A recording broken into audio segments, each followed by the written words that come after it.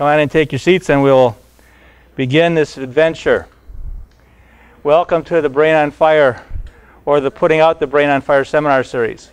And this is session 1. I have, for a long time, been unable to make short titles.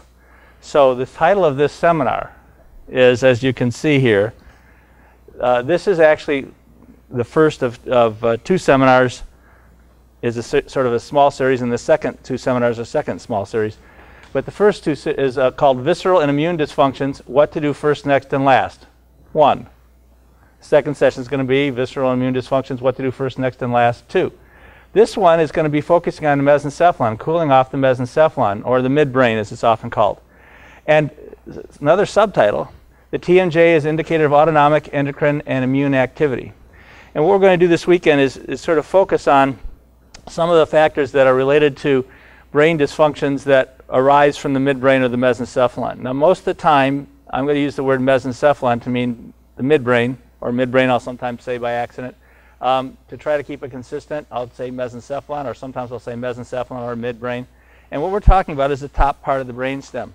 And we're really trying to turn off the concept of the brain being on fire. And what does the brain on fire mean? Well, it really means that there's some activity going on in the brain where the brain is overactive. It's overfiring either neurologically or by inflammation or by changes in its inputs, neurological inputs and or outputs.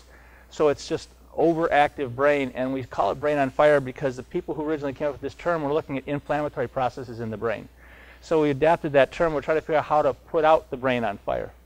And so what we're really looking at in this series is a comprehensive assessment and treatment of inflammation and overexcitation in the brain. And we'll elaborate on this as we go along. The brain is our most important and complex organ. When fanned by inflammation and excess excitatory activity, brain neurons become overstimulated to the point of exhaustion or even cell death, the so-called brain on fire. And what is the brain on fire? It's excess neuron firing and or neural inflammation leading to neuron misfiring, further neuron misfiring, neurological signs and symptoms, and even neuron cell death. Now, sometimes we have a problem where we have neurons which are overfiring, excess neuron firing, because some other neurons underfiring. So something might not be, there might be something overly turned on, or it might be something that's not turning off.